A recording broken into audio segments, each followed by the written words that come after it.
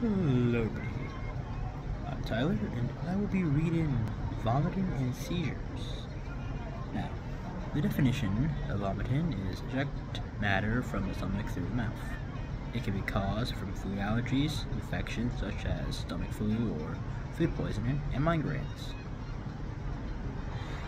What to do in a first aid situation is you should turn the victim on their side.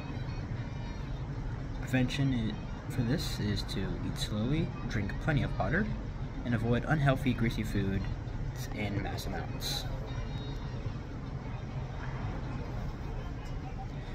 The definition for seizures is a burst of uncontrolled electrical activity between brain cells that causes temporarily abnormalities in muscle tone or movements. It can be caused by high levels of sodium and glucose in blood, brain infection, injury, tumor and problems, drug abuse, electric shock, and epilepsy. Symptoms are basically staring, jerking movements, randomly falling with loss of consciousness, body stiffening, loss of bowels, or bladder control.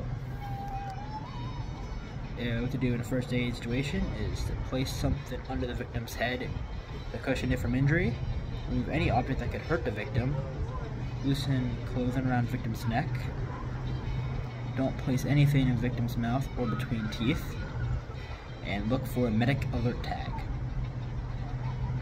Prevention for this is to sleep, avoid drugs and alcohol, exercise, and stay away from flashing lights. Now, there will be a video played at the end of the presentation. Goodbye!